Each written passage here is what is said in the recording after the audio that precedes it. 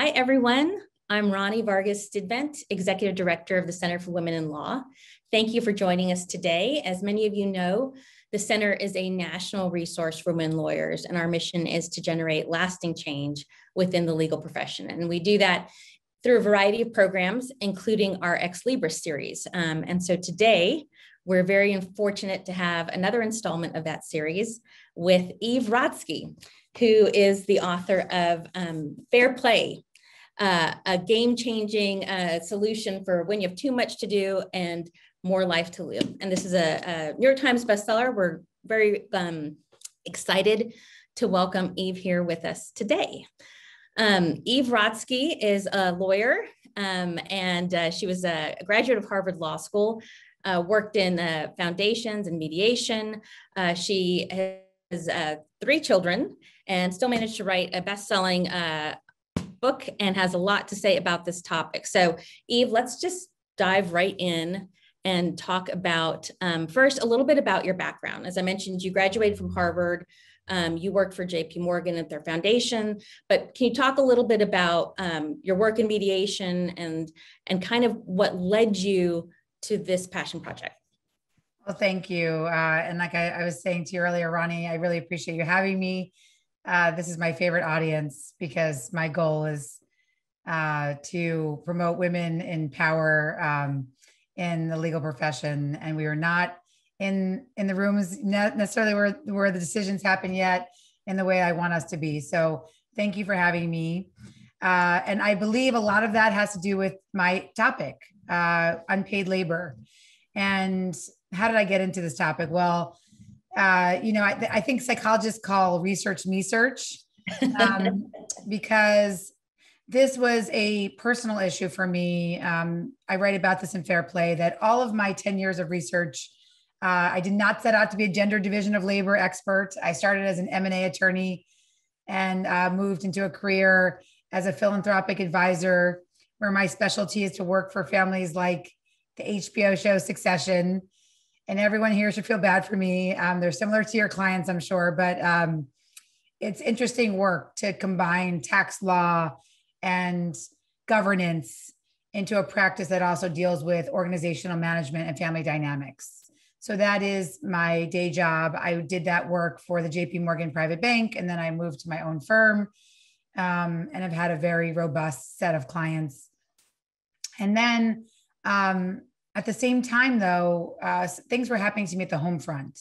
And in 2011, I received a text from my husband, Seth, that said, "I'm surprised you didn't get blueberries." And so "I'm surprised you didn't get blueberries" was a text that changed my life, Ronnie. And I'll just unpack it before we get into our conversation. So everybody here can understand what was happening to me. I write about it in Fair Play, but not in this detail. But I think it's important given what we've gone through in the past year. "I'm surprised you didn't get blueberries" was a text that came in. I was already texting and driving. This was 10 years ago. I live in Los Angeles now, so we don't take traffic lightly. So I was racing to pick up my older son, Zach, at his toddler transition program, because in America, we value childcare. That's sarcastic. Those programs last 7 minutes and they take your entire salary.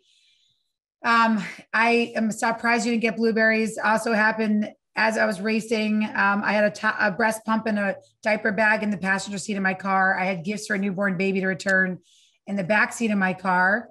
I had a client contract in my lap, because I don't know about you out there, but I still do everything analog. I print everything out and I mark up by pen. And so I remember I had a pen in between my legs, Ronnie, and every time I would hit a stop sign on the way to get my older son, the pen would sort of stab me in the vagina. So I will say that was sort of the metaphor for that day. I was just sort of being stabbed in the vagina by a pen, being chided for not being the fulfiller of the smoothie needs for my husband. My breasts were feeling engorged because I had to run home and feed my baby. And I had a client contract that still had to go out that day.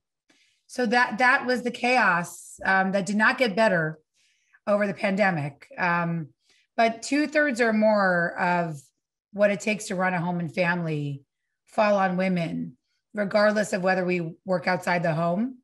And it even gets worse if we're the primary breadwinner. And so that was a statistic that I was undeniably living at the time, but I didn't even know. I didn't even know. And so I call myself the ghost of Christmas future because I'm here to, if you are, anywhere in the next generation of lawyers here, I'm here to be your ghost of Christmas future to say that I did not have the career marriage combo I thought I was going to have. And so finally, the last two things I will say was I had the privilege for this not to happen to me. Privilege one was I was from a single mother household.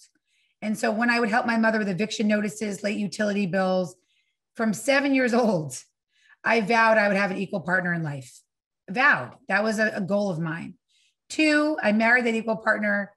It did not end up that way, even though I'm literally, as you so beautifully said, I'm a Harvard trained mediator. I'm literally trained to use my voice. And so I figured if I had those two privileges and I still couldn't bring domestic equity to my home, that probably other women were afflicted by this as well. And that's what I found. I found in 17 countries, unpaid labor is the last frontier of feminism, ironically sitting right next to us in our homes. And let's talk about that research, because I think in the book you do a fantastic job of laying out not just the problem before us, but historically what has gone on. And I want to remind everyone, you wrote this before 2020. So before the pandemic really brought all of this to light and said, aha, all along, there's been this really unequal balance of work. And I think it's just fascinating. So talk about that research. And then I want to talk with you about why the perception of the problem may be different between men and women. I think, and also the perception of the problem, I think, within households. And, I'll put my little, I learned to use all these fun things, but, private lives are public issues. Mm-hmm. And I think that's really important as lawyers. And why I think we're the uniquely suited to solve this problem is because this is a behavioral design issue, and there's nobody better at designing societal behaviors than lawyers. We get people to stop at stop signs because we pass laws that say that people have to do it, right? We get people not to vote because we pass voter restriction laws. I mean, there's a lot of ways that lawyers, we are setting the behavior design for society. So what is the research? Well, I will say, I got to go to Davos last year, which was, in 2019 or the beginning of 2020, where I probably got COVID or that either there or this other place because I came home really sick. But when I was there, Ronnie, this was January, I had people were confused why I'm still talking about unpaid labor, because they're saying, well, in the US, women are gainfully employed more than men. Our labor force participation rates were higher than men when I went to Davos. And I remember thinking, how precarious, because every single piece of research I had read started to make me realize that our labor force participation rate was extremely precarious. And I had this one conversation with a German politician who was trying to make things more equitable in the south of Germany. And I remember he said something very fascinating to me. He said, Eve, you don't have to legislate against women if you want them not to be in the places of power in your society. All you have to do is require kids come home for lunch. That's what they do in the south of Germany, in Munich and the surrounding areas. It's getting better. But I was like, I still get chills from that comment, because I remember feeling the same thing, that it just takes one emergency, one thing, and then we're going to watch women's labor force participation rates collapse, because we have not changed our definition of work as the ideal structure, which has been designed solely for men, white, hetero, cisgender men. But we expect women to still raise children. So my friend Amy Westerfeld's famous quote, we expect women to work as if they don't have children and to parent as if they don't work. And I knew that was precarious. And so when the global pandemic hit and we watched labor force participation rates drop to 1988, when I was, 12 years old, I knew that this was not inevitable. Every law article, every article kept saying inevitably, this women are going to shoulder housework and childcare. And I was here to say, this is not inevitable. This is fucking evitable. We have designed societies on the backs of the unpaid labor of women, and when paid, the undervalued labor of domestic workers. And I said, I will not ever keep my mouth shut. I will devote my life, the rest of my life, to trying to right this wrong. Well, and you really lay this out. And I just wanted to share a couple of things that we have fabulous interns at the center, and they one of them helped me with this data set. Mothers are more than 3 times as likely as fathers to be responsible for most of the household labor during the COVID-19 pandemic. And despite this, 72% of fathers think they are splitting labor equally. And you talk about this in the book, this idea of the invisible workload, right? The invisible labor that goes on behind the scenes. And you have some both amusing and angering anecdotes in your own life about crawling around the floor trying to get things done in the household after hours, right? So after a lot of times when our partners go to bed, there's all these things that continue to happen, and they're invisible and they don't count. And so can you talk about the perception of that fairness? Because one of the other quotes, you had a great quote in your book, resentment stems from perceived unfairness. And so you have already a setup for conflict and problems. Absolutely. And so I think this is where the danger is, Ronnie, because it's why I love speaking to lawyers, because not only are we the behavior designers of society, but we are STEM to understand systemic issues. And I think that the biggest problem with the home is people really genuinely felt like they were divorcing over a glue stick. As one man in White Plains said to me, I genuinely thought my marriage was collapsing over off-season blueberries. And so what I'm here to say is that home is dangerous, because these are systemic big issues. And so we'll unpack them, but I do want to talk about how they play out, because if you are partnered, you know these issues. I'm sure you've had a sponge in the sink argument, but I think even if you aren't, to recognize that if you are in a generation where you're not partnered yet and you are a woman or an ally of women, or a leader that's designing workplaces for women, this is the fundamental issue for why I believe women are not in seats of power, why we have just 18 women out of the 500 most highly compensated CEOs in America. So what happened to me? Well, after that Blueberries Day, I started to research this issue. And I think what I found, and this is, I'll show you here, right? Turns out that the what I call the default, being the default for every single household and domestic task, I call it the she-fault. It has a name.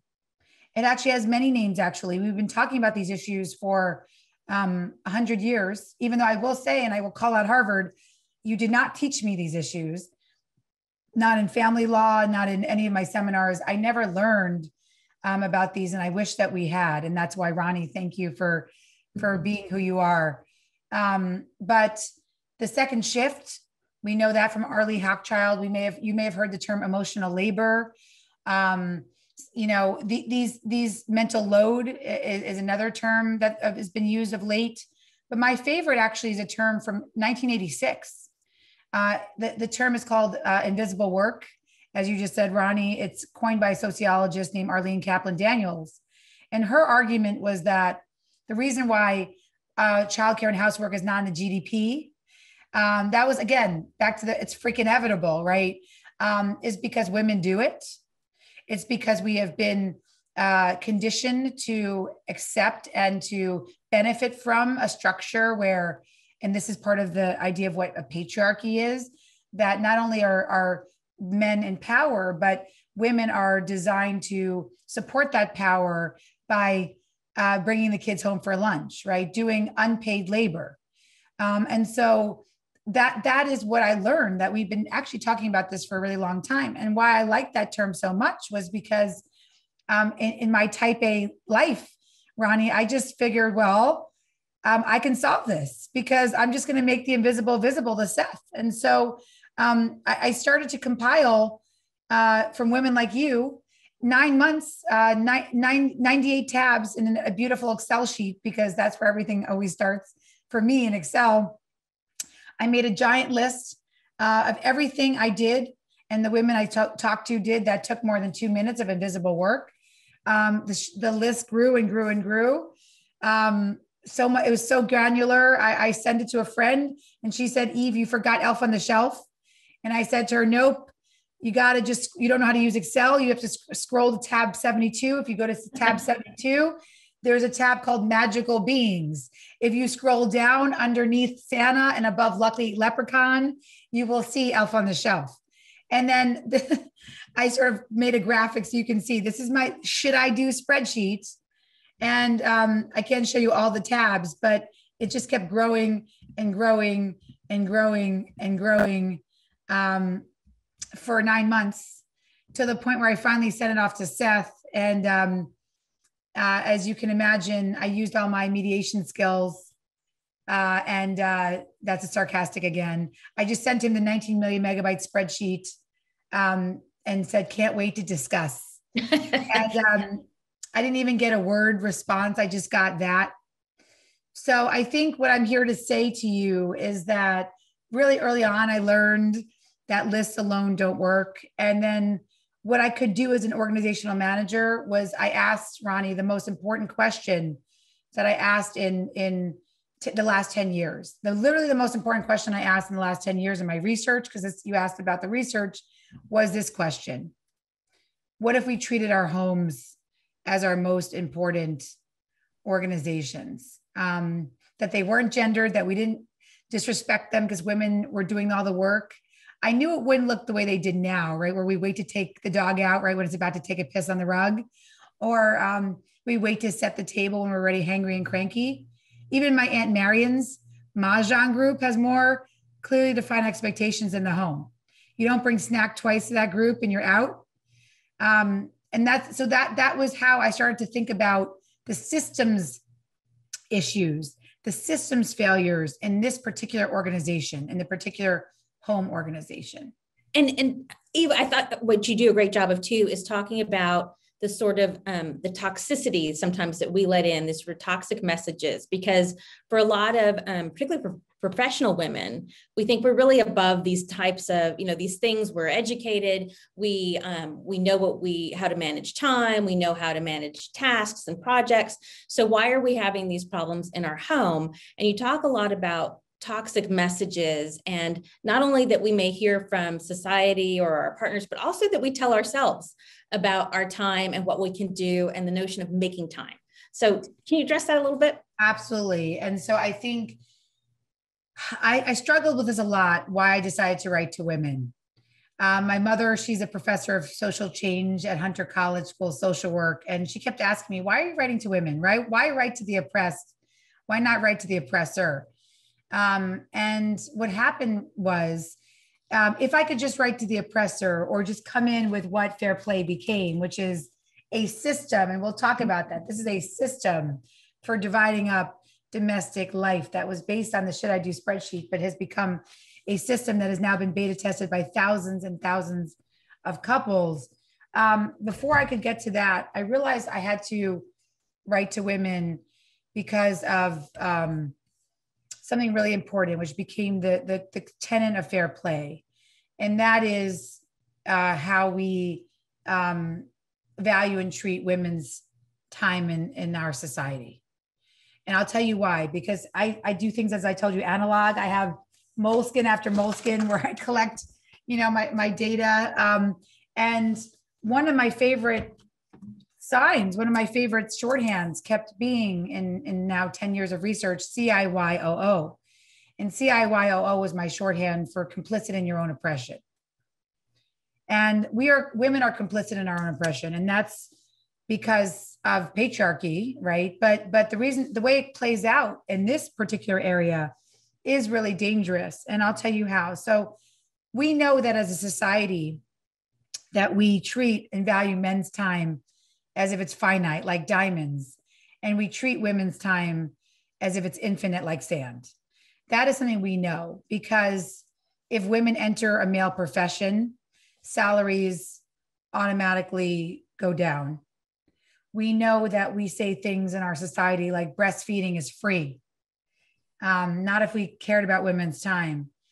But the place that was most... I'm having trouble hearing you. Oh, my watch wants to hear us too. But the most insidious was what women were saying to themselves.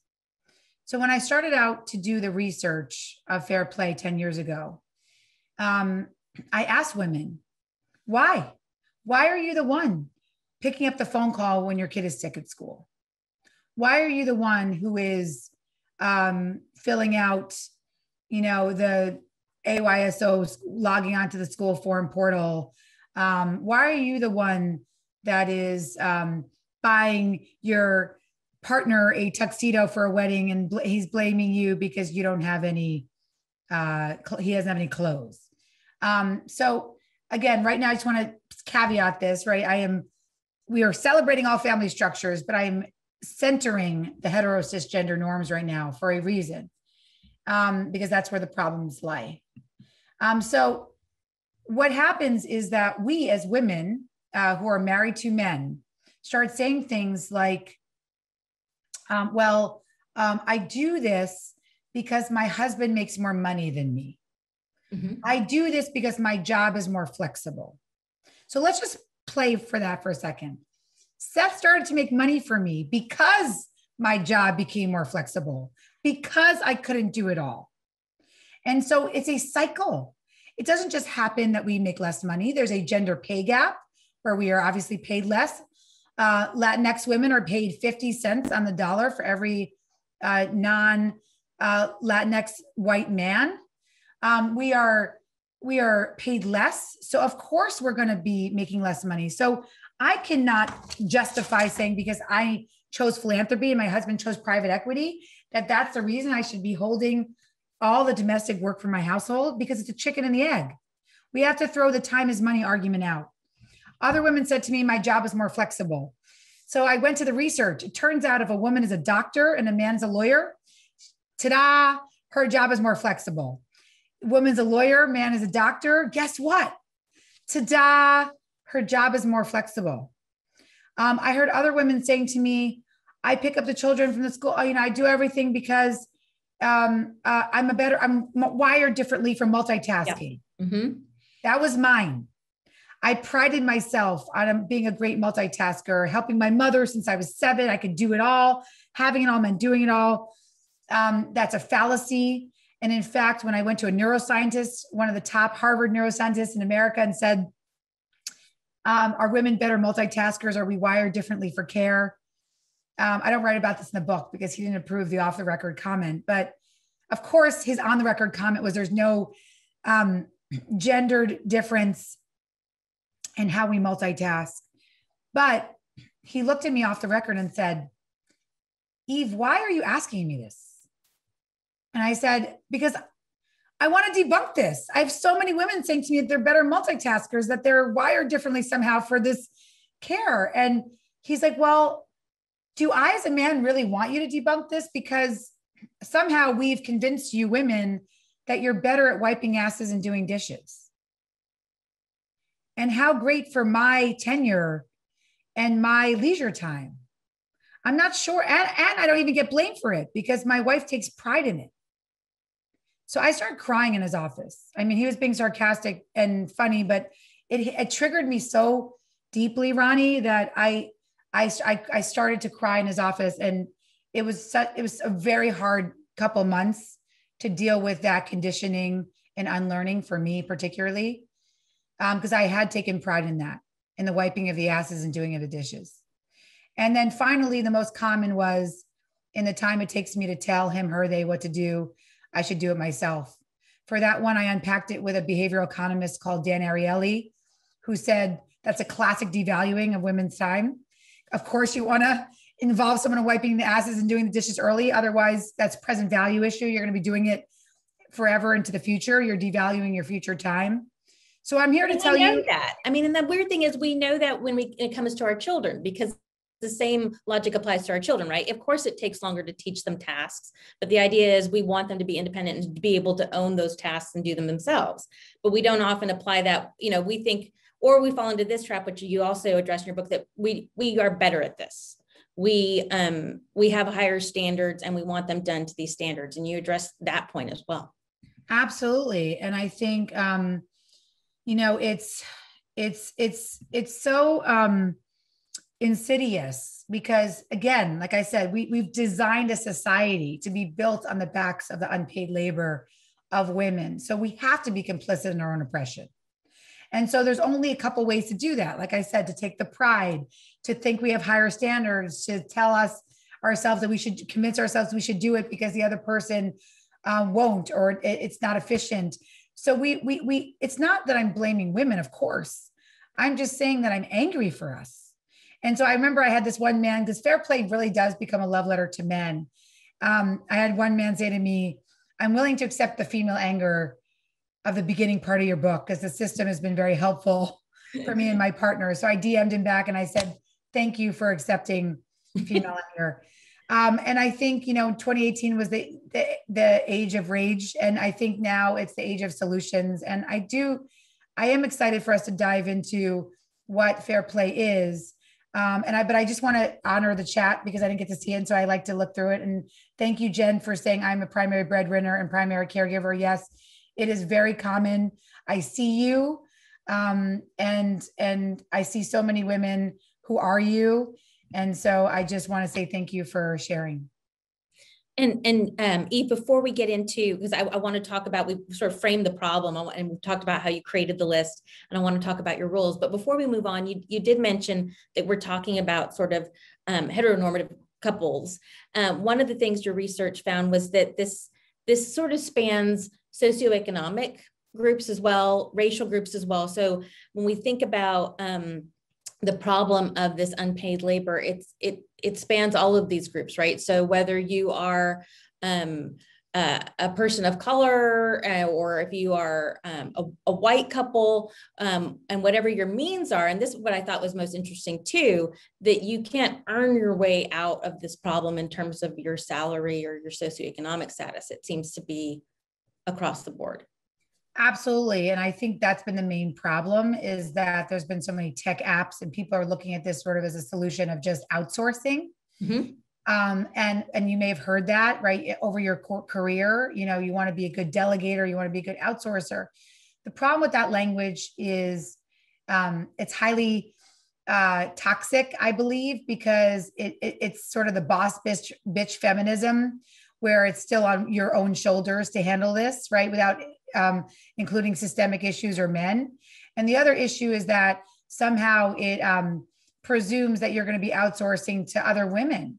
And often it's women of color who are undervalued and underpaid. So I do not like the term outsourcing. We'll talk about the term I love, which is CPE, and why I really focus on the cognitive labor as the issue to solve these problems.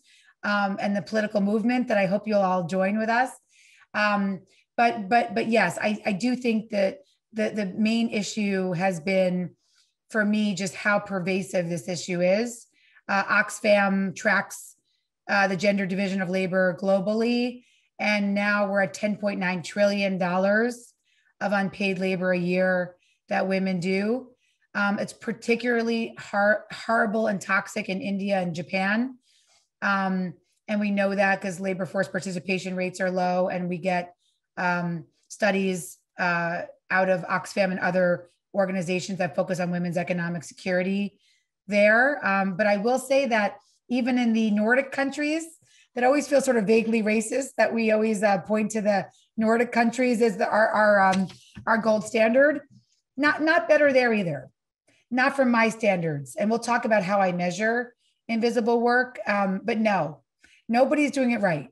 So I think, I invite us all here as the behavior designers of America to join a political movement together, because this is going to take a collective reckoning that no, we're not going to do it all. No, men are going to have to do childcare and housework. I call it the Just Fucking Do It campaign. It's like our new Nike.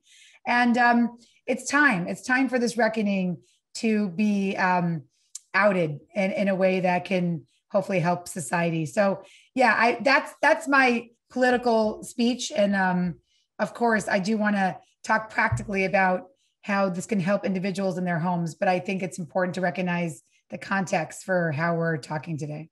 And I like the way you frame your solution too. In the book, you talk about we can't excuse not doing something in our own household and on an individual basis because we're waiting for a societal fix, right? That it really does start at a micro level to make those changes happen. So why don't we start with the rules? Because I love how you start with changing the rules of the game. And your first one is all time is created equal. And one of your great quotes in the book is demanding time equality and time choice, which I thought is an important thing as well, is a message the women's movement missed. So can we talk about how all time is created equal?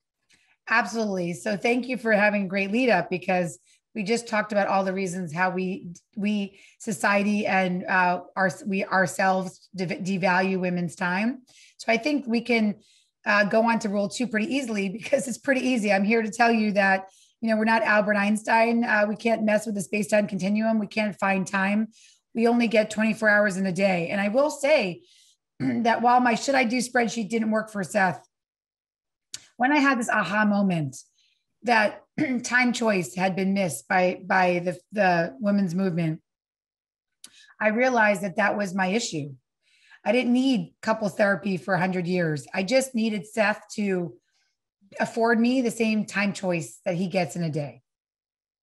And so when I said to him, you have 4 hours after our kids go to bed to check Sports Center, work out, finish a PowerPoint deck, whereas I'm doing things in service of our home until the minute my head hits the pillow at midnight. That's fundamentally unfair, and I'm not going to live like that anymore. And so I deserve as much time choice over my day as you have. And if you have 4 hours of time choice, I want 4 hours of time choice. If that means that you only have 3 hours of time choice, so I get an hour of time choice back, then that's what's going to have to happen. And so it was a fundamental change in me that allowed me to bring the system to bear, because I had to value my own time as diamonds. But Ronnie, that's hard. That's hard when you're conditioned in a patriarchy, because I was guarding Seth's time. In a million years, 10 years ago, it never would have occurred to me to ask Seth to take the kids to school. I never would have bothered him. I always started my workday late because he had to start his early. He had to get his workout in. I was guarding his time as if it was diamonds. So that's what I mean. I mean, your time is diamonds out there. And you deserve as much time choice as your male counterparts. And I'm talking to women who are unpartnered too, because if you're at a law firm like I was, and I was always tasked to write these memos to file when my male colleagues were getting billable, visible work. No, we have to protect our boundaries and say no to that as well. And I think that's a good point. We had some questions come up about setting those boundaries at work. How do you say no? How do you really carve out and say, this is priority work, and so I want priority work? And I think too, there's been a lot of talk, which was pre-pandemic, about the invisible workload that women take on at the office in traditional roles like planning parties or making sure that the staff appreciation gets done, or all of those things that are seen as not worth men's time.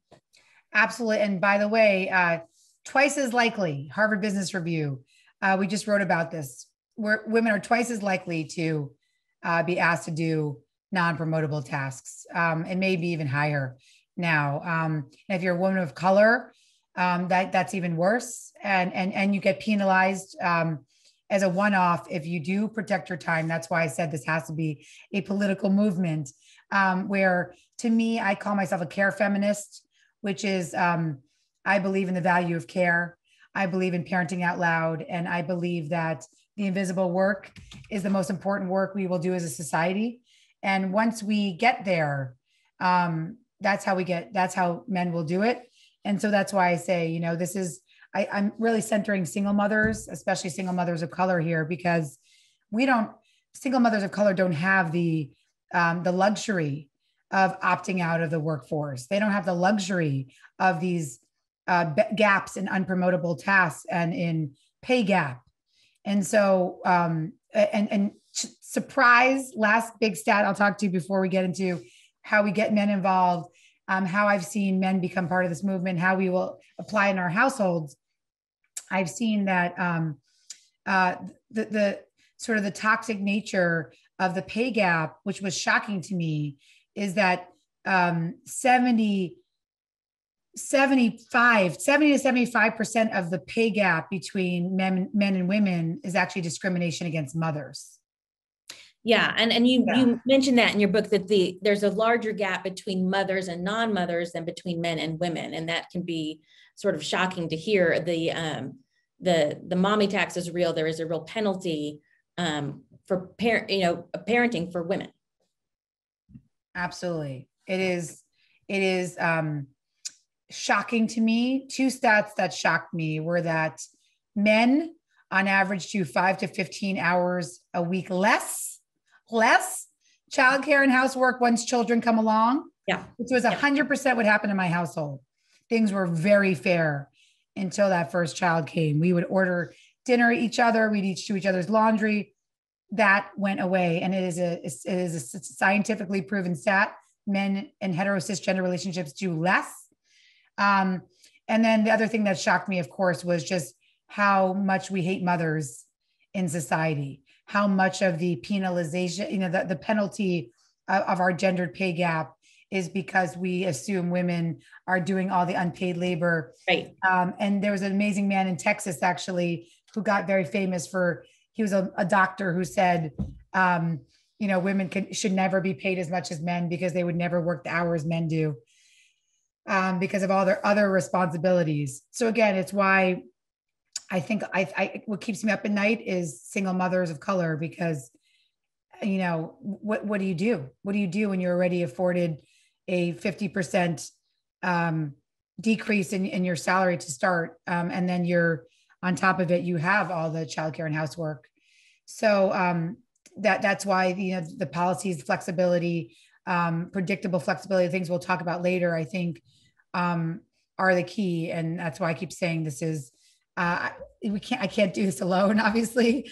I'm joining a big group of women, care feminists who do value care, including Anne Marie Slaughter, iGen Poo, Brencia Berry at Plus.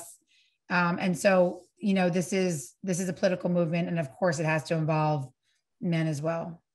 And Eve, we did get a question in the chat about how do we bring men along? And I think you answered that question in the book about very specifically about how to begin these conversations. Let's do it. Yeah. And as a mediator, you provide some really helpful language for exactly how to start those conversations. Absolutely. Let's do it. I think let's jump in. We have 20 minutes. We're getting questions, which is amazing.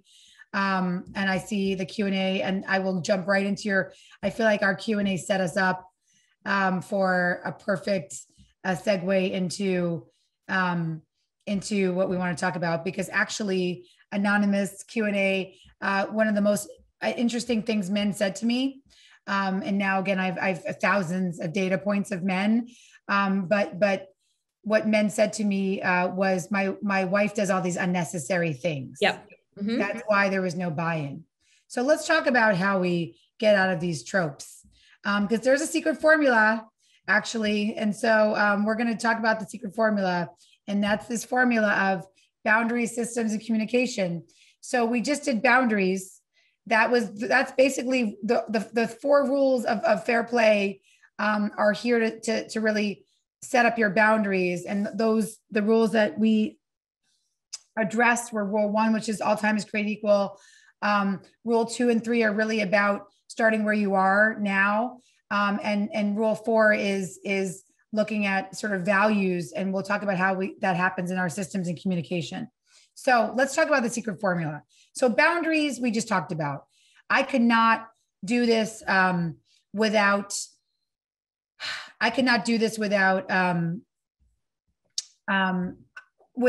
recognizing how valuable my own time was.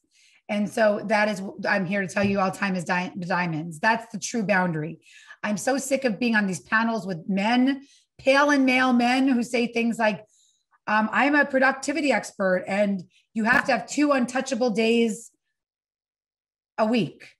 So women on average in the pandemic, and this did not just apply to hetero cisgender women, all women were being interrupted about 3 minutes in every 42 seconds if you have children. So don't tell me about my 2 untouchable days. These are advice for the ideal worker structure and a patriarchy. I don't believe in that. So the boundary is our time is diamonds. But let's talk about the system, because that gets all the unnecessary things. Okay, so what is fair play? Fair play is a metaphor. It's an actual card game, because as a mediator, I've seen real benefits in gamifying hard conversations, difficult conversations. But it's a metaphor to address the 100 tasks of the home and who does what. It is not a scorekeeping exercise. So it is, otherwise it would be a list. It's not you hold meals, weekday breakfasts, I hate you, or you deal with school lunches, right? It's a system. So what do I mean by a system? A system is a place where you have explicitly defined expectations, you know your role, and there's fairness and transparency. To get to that system, you can't just have a list. You have to think about the onboarding, the buy-in. And that's where men were getting off the hook. Well, I'm not going to buy into the system because the train has already taken off without me.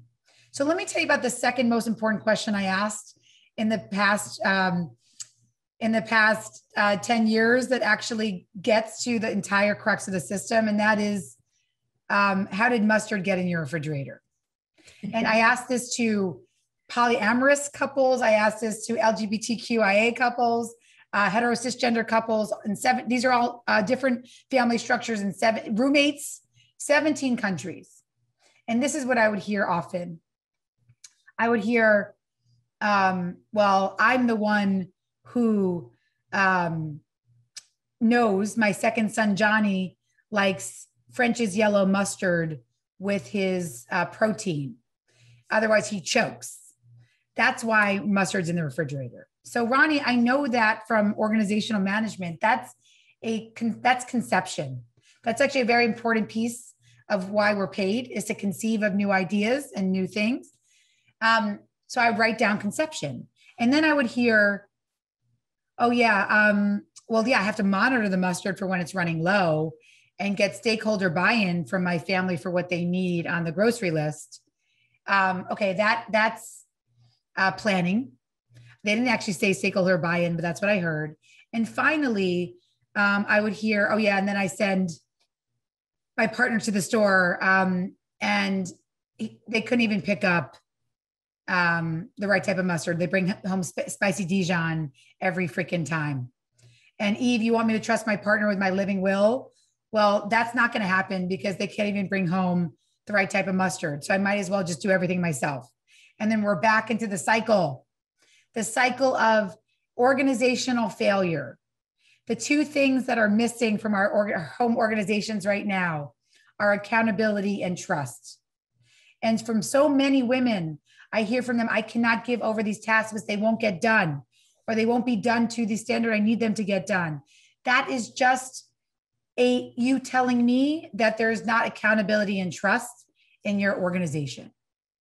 Because if you have an employee that doesn't do a task on time or doesn't deliver to you, they go on probation and they're probably fired. But you can't do that in your home. And so it leads to these very bizarre standards and dynamics that end up forcing women out of the workforce. So what is fair play? It just rectifies that. It rectifies that with ridiculous systems failure by recognizing that when you hold a card, you're holding it with the full conception, planning, and execution. Because the conception and planning, what is called in science the cognitive labor, the mental load, is the thing I care most about.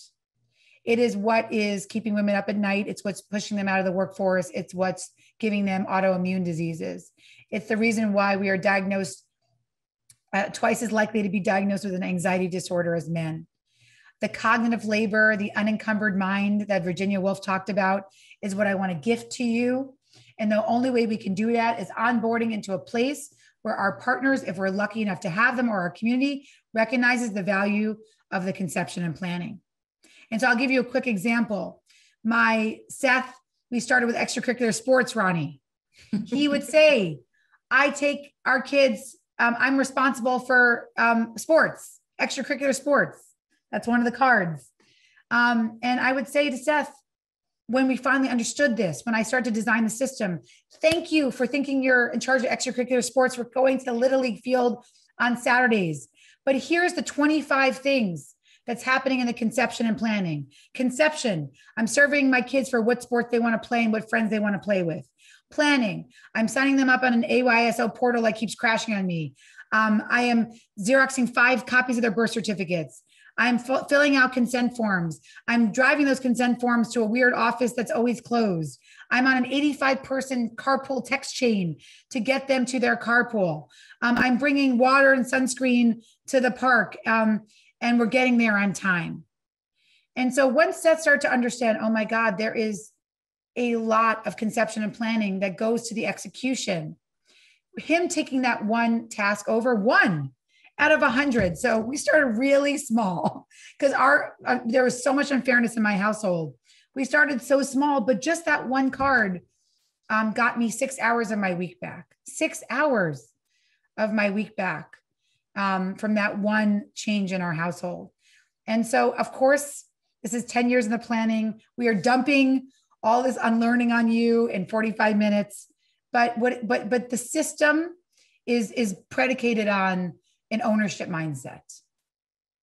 Yeah. And Eve, can you talk about, as people think about the idea of this unnecessary work, right? Or you don't have to do it like that. You lay out specifically in your book how to get past that. And that's that idea. And this will definitely appeal to all the lawyers, this idea of minimum standard of care, right? So you have to agree on what it takes to actually successfully own that card. And you gave a great example, maybe you'll share it with us, about the color wars at camp.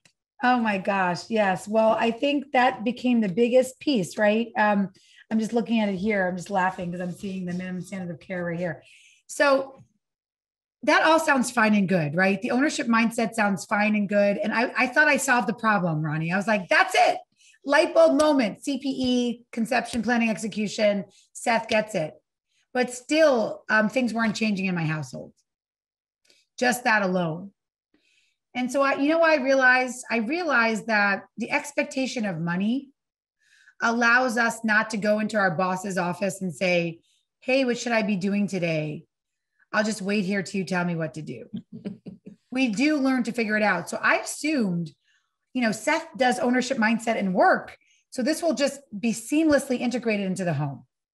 But no, I ended up having to write a 350-page book about it because I really wanted the card game just to sit on the Cards Against Humanity shelves. But it doesn't work that way. The system is unfortunately more complicated. It's more of an investment, but it's the best investment you'll ever make in your career. It's the best investment you'll ever make in your life. And that is systems take onboarding. So the system, it's predicated on ownership mindset. That's when you get there, it is seamless.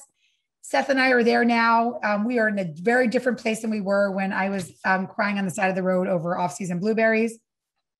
But the way you get there is you start to have these conversations about the minimum standard of care. Now, minimum standard of care is something that I designed that was the opposite of what I'd been hearing up to date, which is lower your standards. That was the only advice I was hearing for women in my field, lower your standards. And I'm telling you, Ronnie, the stories, you can't make this shit up. There was a knife in the car seat of my friend who's married to a chef. And I said, so her standards should be that he should throw her child into a car seat that has a paring knife in it.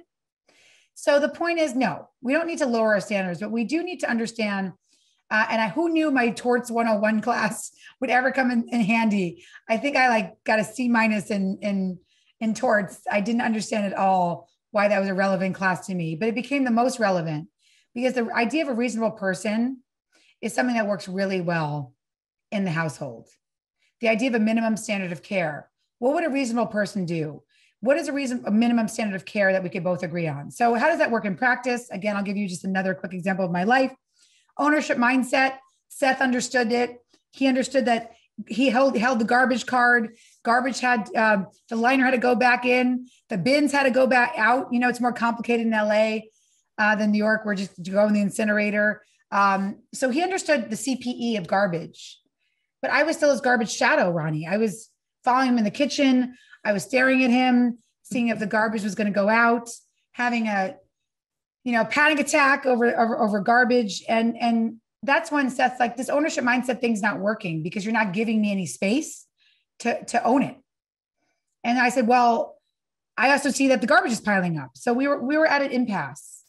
And that's where I realized that the step you can't miss, and it's the biggest step that is between successful couples in the system and ones that have used it as a list and it has been as successful, is investing in the conversations of what your minimum standard of care is for each and every one of these cards. For meals for school lunch, is it signing up for the hot lunch at school? Is it a Tiger's Milk bar, which is what I used to pack myself as a kid, and an apple? Is it a quinoa Elsa pancake, which hopefully it's not, because that's not a reasonable person standard. So you start to realize that maybe our standards are not reasonable person standards. So my standard for garbage is that it goes out every half an hour. And so I had to sit down with Seth and say, you know what? You don't know the story about me, that I didn't have a garbage can growing up, that I had a disabled brother. I was a latchkey kid. My mother worked nights. He would ask for water. I'd go in, Ronnie, to our kitchen. I'd turn on the lights. The cockroaches and water bugs would have to scatter first for me to get the water to bring to him and his bed. That's what I remember about garbage. And then Seth was able to say to me when I finally told him the story, well, I had a housekeeper growing up. I've never thought about garbage. I really don't give a shit about garbage. So what happens when you're so divergent over something that has to get done every day? Do you just take it back and say, well, I tried and I'm doing the unpaid labor? No, you come up and you invest in a minimum standard of care. And that was garbage goes out once a day with the liner going back in. And it was the first time in my life, Ronnie, where it was like Moses parting the Red Sea. It happened. And it's been happening for 6 years in my house, where the garbage goes out once a day. And sometimes, yes, we'll check in. Sometimes I'm still passive aggressive if we have a party, and I will leave the wine bottles like by his bed. But that's why the communication is the third part of our secret formula.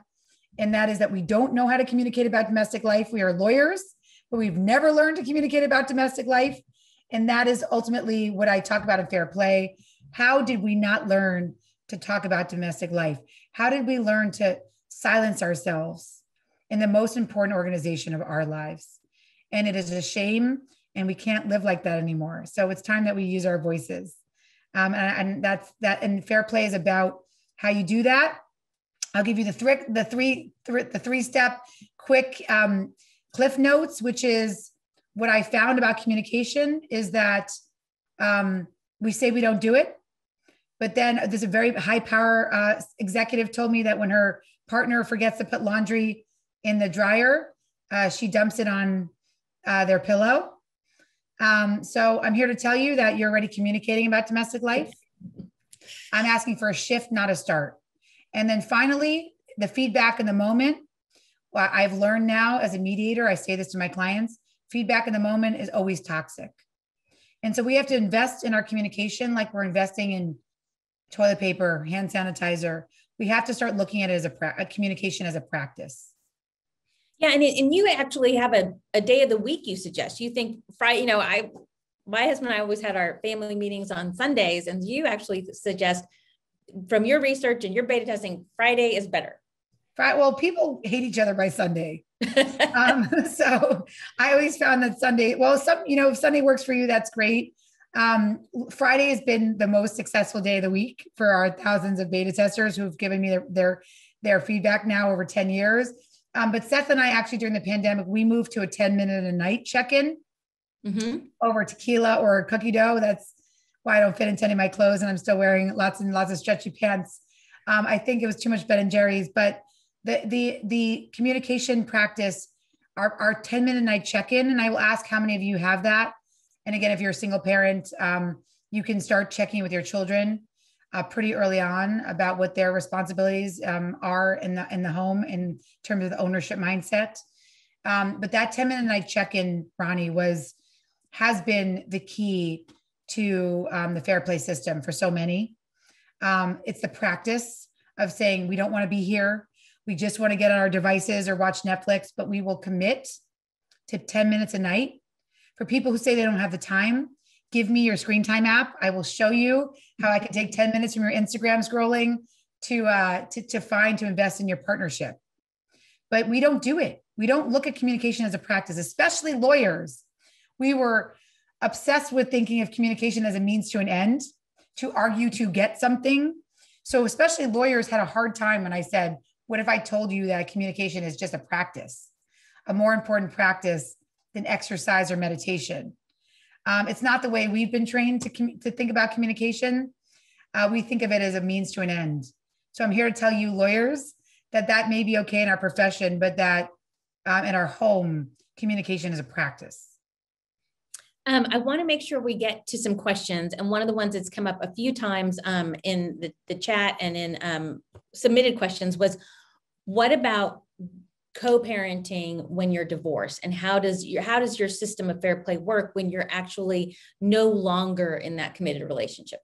It's a great question. And to lawyers here who are family lawyers or who work in law firms, I mean, why I love to talk to lawyers, I want to just address one thing, which is the law firms are inherently set up for discrimination, because we've literally discriminated flexibility into the structure of a law firm, of counsel and partnership. We make women bleed for flexibility. Statistically, women are the ones who take the of counsel roles more than men, and is wrong. So if you're a leader in a law firm, I'm here to call you out and say it's wrong. It is wrong. And we have to figure out how we restructure law firms to not make it inherently unfair to people with caregiving responsibilities. So that's one, that's an aside. But in terms of co-parenting, it's so funny you just said that, because I was just on a phone, and I don't usually do this, but it was so interesting to me. A friend said, look, will you talk to my judge? I really don't do that. I don't interfere in people's family court hearings, but I was on a Zoom with a judge this week, and it was for a friend who was arguing for more child support. And she said, the court has no idea that I do this. They basically said something funny like, well, you're sitting around eating bonbons all day because your kids are in school. Yeah. And so it was so sexist, this judge, and the way they were talking about her life as a flexible consultant, whereas her partner, her ex-partner has some big job and doesn't want to pay her more child support. And so I went through with the judge each and every one of the cards. Wow. In the conception and planning and execution that it took. And I have on fairplaylife.com, you can go and see the cards. If you click on a card, you will see the entire breakdown of what it means to conceive, plan, and execute. And the bottom has a minimum standard of care prompt for you. So I've done all the work for you, but I just sat there and just read. I read into the record, gifts for families, gestures of love for kids. Here's what that means. Fun and playing. Here's what that means and the time it takes. Managing extended family, discipline and screen time for kids, birthday celebrations for your children. And I kept going and going and going. So what I'm here to say is that co-parenting is really, really difficult.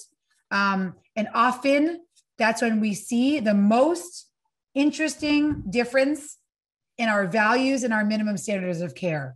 We often divorce over those things. So for example, the homework card becomes a really big one. Homework's getting done in one house, homework's not getting done in the other house. Dishes, not such a big deal anymore. Garbage, not such a big deal anymore because you don't live in the same home.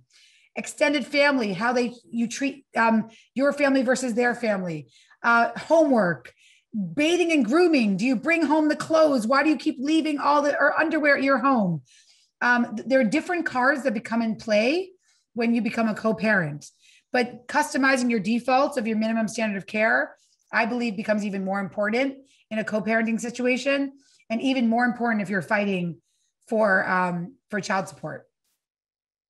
Yeah, and that minimum standard of care keeps coming up, and I think it's worth noting how you talk about it in your book about there may be times, and someone mentioned too, that it works the other way. Sometimes women might reassess their standards when their partners are involved in setting out those ideals and thinking through them and wondering if maybe they're wrong. I give you one last story.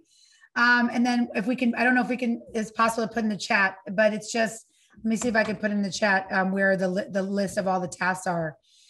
So let me just try to do that really quickly. Yeah, sure. While you're doing that, I can tee up that, and then a couple of questions about law firms and returning to work and paying remote workers less. The idea that might be yes. So I will first, let me just address this one quick story about women's a perfectionist. Okay. Cause I want to address that. Okay. So this is a really quick 30-minute story. So a couple came to me. It's so cool. I love hearing from people who have implemented the system. So this is a hetero cisgender couple. I'll call them, let's just call them Joe and Irene. So Irene comes to me and says, Joe wanted to take over magical beings. And I was like, okay, that's a hard card to take over, right? Magical beings. We talked about that a little earlier. So he wanted to be the tooth fairy. They onboarded into the system. So they understood the importance. The minimum standard of care for them was no glitter pillow, picture frame. It was just literally $1 or $5 under the pillow. Tooth comes along, I think, whatever, for a second child. And guess what happens, right? Predictably, Joe forgets to put the money under the pillow. So here's the great part. The great part is pre-fair play. What Irene said was that she would have said, I will never trust you again. Verbal assassin, back to the feedback in the moment. You're the worst father that's ever existed. You've ruined our children's memories. She did not do that. But what was even better was because they were the customized defaults, Joe took ownership and said, my bad. He said in the past, he would have blamed Irene for not reminding him to put the money under the pillow. So he says, my bad, I messed up. I will rectify it. I will carry through my mistake. So she says, no feedback in the moment. I will hold my tongue. I will wait for you to carry through your mistake. So he emails toothfairy@gmail.com. And here's the weird part. Someone responds and says, I was running backlogged. I don't have your tooth because I had too many kids to get to last night. But here's the beauty. You get double the money if I come the second night. And so Joe put double the money under his child's pillow the next night. And he said he's never will forget to put the money under the tooth fairy again. But also he had the space to know his role and make a mistake in the house. And I know it sounds so small, but those stories are the ones that make me happiest because it shows that the dynamic is changing, that men understand they have a fundamental role in raising their children and that they're not blaming their partners for forgetting to remind them. That's conception and planning. And so a quick story about perfectionism that I thought was really funny to me. No, I think that's really helpful. And you talk about the difference between delegation of tasks and really owning it. And you also talk a little bit about this. And I think this is an important one, especially for women to hear about letting rats in the house. You want to talk about rats? So nagging was a term I always hated because it sounded too gendered for me. So I had to come up with a new term. And I realized I kept calling it the random assignment of a task, which had a great acronym because you don't want your home infested in rats. This is where fair play is a love letter to men. Men are in a situation where they are often telling me that they hate home life because they don't know their role. They can't get anything right. And that is the system's failure we see at work if we delegate just execution. Psychological safety comes from an ownership mindset in the workplace as well. So for men, it was understanding that execution alone was things like my friend in White Plains who said he was getting divorced over a glue stick. We can spend a whole other, we'll do a follow-up session just on the glue stick session. But the idea of picking up a glue stick in the middle of your day with no context, with no buy-in, is what you get when you say things like, that's how you get my wife does all these unnecessary things. And that's how you get what I call the rat fuck, which is the random assignment of a task. The more you can hand over the full extracurricular sports ownership mindset versus go hand in this random piece of paper at 3 o'clock at some office, I'm telling you, that is a rat. That is not empowering. And often that person is going to forget. This comes up a lot in same-sex couples as well, because same-sex couples they are better at having conversations, but you are not averse to thinking of the gender division of labor as a money issue. So often in same-sex couples, the person who made less money was getting more invisible work and also getting more rats. So this is something that the ownership mindset can benefit any family structure. That's really helpful to think about. Another question came in about how do you negotiate the value assigned to various tasks? So for example, if someone's holding cards dealing with a certain set of things, and you talk a little bit about daily grind, everyone's got to get some of those. But if you say the cards you hold are inherently less valuable, are those the types of conversations you hear come up in your 100%. And they always come up around spirituality and thank you notes. Always, always. Oh my God, they're going to church again. Oh my God, there's another thank you note going out. Like, I'm not doing those. That's the beauty of this game is what I love about it is if you don't feel like, you're ready to do who does what, or you don't want to enter the big system, what I've been doing, which has been so fun, especially for people who are about to get married. Because I was doing some fun workshops with the knot and the wedding wire and stuff, is you just pull out cards and you just start telling your stories of what you remember about them. And the reason why I say that is because then you start seeing the value of them. Teacher communication. That was something that was not valuable to Seth. Like, why are you always in contact with the teachers? And then we just started to talk about, like, do you remember a time where your parents ever had to talk to your teacher? And then I remember telling Seth the story about Miss Hornstein in 3rd grade. And I remember she had to call my mother because Alton Smith called me fat. And, you just start having these amazing conversations and they become so rich about the fact that you recognize that invisible work is actually what shapes you as a human. This is your humanity. Special needs and mental health. I remember we pulled this card once and I got to tell my husband about what it was like to, have an undiagnosed autistic brother where everybody just thought he was weird or that he would just grow out of it, but he couldn't read, and how, as a child, I had no voice in helping him and it was just getting worse and stressful. So, it's the conversations around garbage. Tell your stories. Tell your stories. It's a very, very helpful way to recognize that there's value in all of the cards. And we don't really recognize until we say things like, well, who taught you to ride a bike? Yeah. Who taught you how to fly fish? Or, that's one of the cards in formal education. Who taught you to shave? Self-care, grooming. So that's what I would say is that there are some cards that are inherently not valuable. For Seth and me, it was thank you notes. We do not send thank you notes. We announce gratitude out loud. Thank you for coming to our party. And for the gifts you brought us. We will be donating them most likely. So you're helping our kids become more generous. We will not be sending you a note in the mail.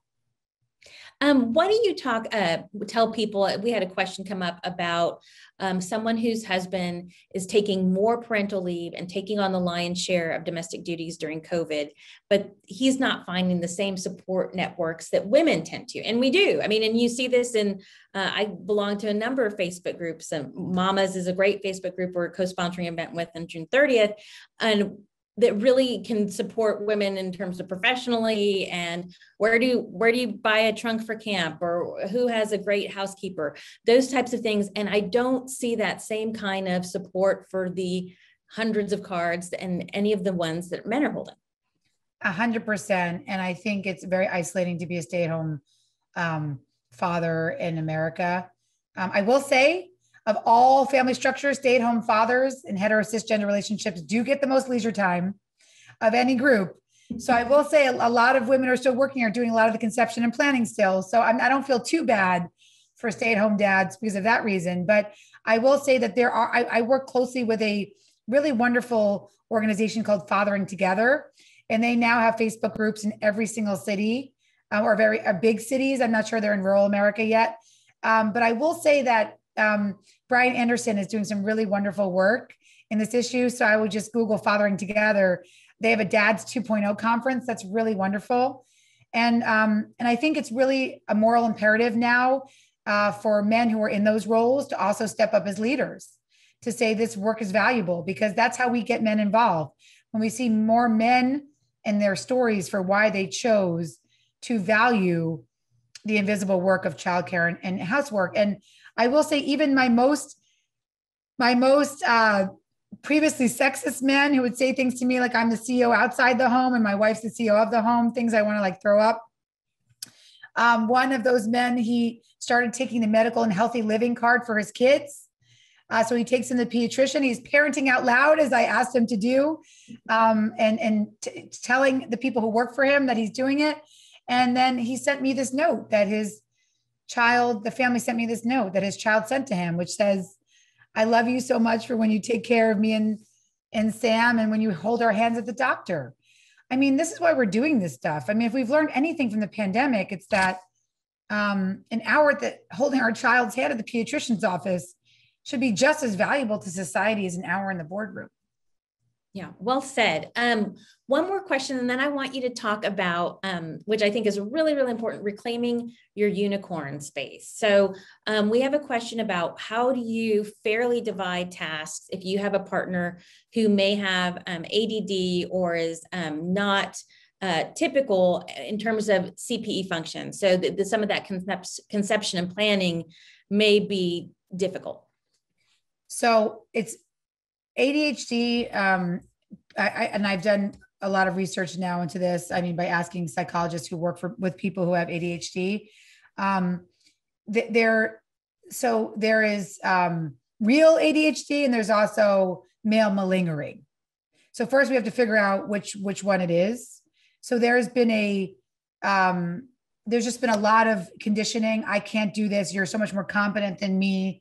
That's often been because the work is not valuable. So what a lot of psychologists will say is you have to first recognize, is this partner somebody who can actually do something start to finish in their workplace or somewhere else? If they can't and they really have full ADHD, then obviously they are, not, in as an inherent position to understand the conception and planning, but that's why the conversations and the communication is so much more important. But I will say that gets conflated a lot. So my main question is that person able to handle tasks from start to finish in other aspects of their lives? And if they are, then this is probably not an ADHD issue. It's probably a value of women's time issue, and that we don't value childcare and domestic work. Again, like the men I was telling you about before, who said there's no way I would ever be able to choose what tuxedo to buy or suits. So my wife just does it for me. It's too many options. I'm overwhelmed. Now, you can buy your own underwear. Yeah. You can buy your own underwear.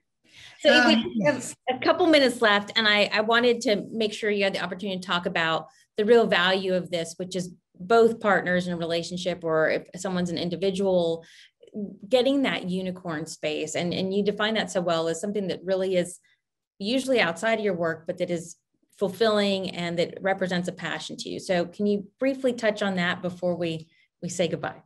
Fine. Thank you. I just handed my manuscript for my book, Find Your Unicorn Space. So this concept's so important. I decided to write a whole book about it. That's coming out in January. And the book is really addressing the intersection of our identity as women, our ability to be seen beyond our roles, our permission to ask for what we need. And so what often happens to women after we become the 3 Ps, parents, partners, and professionals, there's no time left for anything else. And I'm here to tell you, it's actually subversive. It is subversive for women to spend time on ourselves. And I don't mean self-care or commodified wellness. I don't mean, I got a blowout at Dry Bar. I'm talking about eudaimonic well-being, which is linked to our mental health and our physical health. Men in hetero-cisgender relationship, their physical health is most linked to whether they're married or not. That's Robert Waldinger's study and their good quality of their relationships. Yes, for women, it's more complicated. The active pursuit of what makes us us in the context of spiritual friendships and support is a key piece of our mental health. So what do I mean by that? I mean, eating a pie, like I said, has sort of been my MO for my self-care in the pandemic. Baking a pie activates a different part of the brain, and is shown to be that creativity, that flow state, uninterrupted attention and time for sustained attention for things that we love to do is highly subversive. And so I call that unicorn space because, like the mythical equine, it doesn't fucking exist for women unless we reclaim it. And so often it is very different. I have women who are volunteer firefighters, to gluten-free bakers who put their pies into competitions, to dog portraitists, all who have day jobs. For me, it is the gender division of labor is my unicorn space, as well as dance. And I think it is so important for us to start thinking about what makes us us and how do we share that with the world. And if we don't know that outside our 3Ps, that's fine. Again, because it's highly subversive to spend that time that's unpaid for us in that way. But it is key to our mental health. Well, Eve, speaking of time, we are about out, and I want to thank you so much for sharing yours with us today, because this is an incredibly valuable conversation, and thank you for sharing your expertise and your passion with us. We are so appreciative. And Ronnie, I want to take you on the road, because thank you and your interns. You had beautiful, hard questions that I don't always get to dive into. Thank you all. Your time is diamond, so thanks for staying with us long. And, if anybody ever wants to reach out to me, you can always find me on Instagram. We answer DMs. I'm on Eve Rodsky at Instagram. And I sent out the CPE checklist in the chat. Yes. Thank you all so much for joining us. Eve, I will take you up on that offer. We will talk more. Yeah. And thank you all for joining the Center for Women in Law.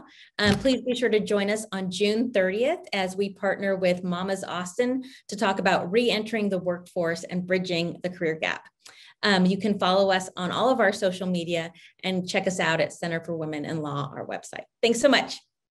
Bye. Bye.